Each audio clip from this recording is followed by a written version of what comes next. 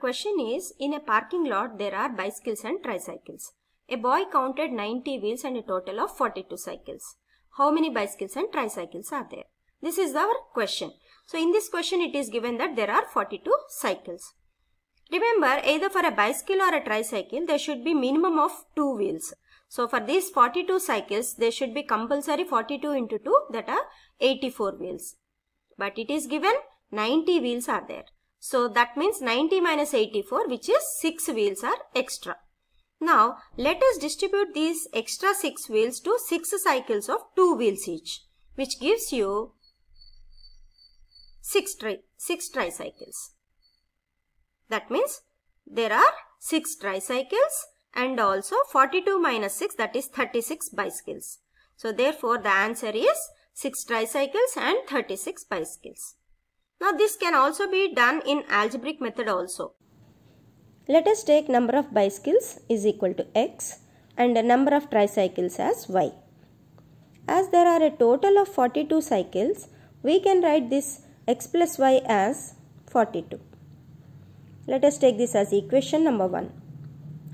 As there are 2 wheels for each bicycle, the number of wheels for x bicycles will be 2x. Similarly, the number of wheels for y tricycles will be 3y. Now, given a total number of wheels is 90. That is, let us add the number of wheels of bicycles and tricycles, that is 2x plus 3y equal to 90. Let us take this as equation number 2. Now, solving the equations 1 and 2, that means multiplying the first equation by 2, we get 2x plus 2y equal to 84, and next second equation 2x plus 3y equal to 90. Let us subtract these two equations. So the signs of the second expression will change to opposite. So 2x and minus 2x get cancelled, and plus 2y minus 3y gives you minus y. 84 minus 90 gives you minus 6. So that is y equal to 6. What is y?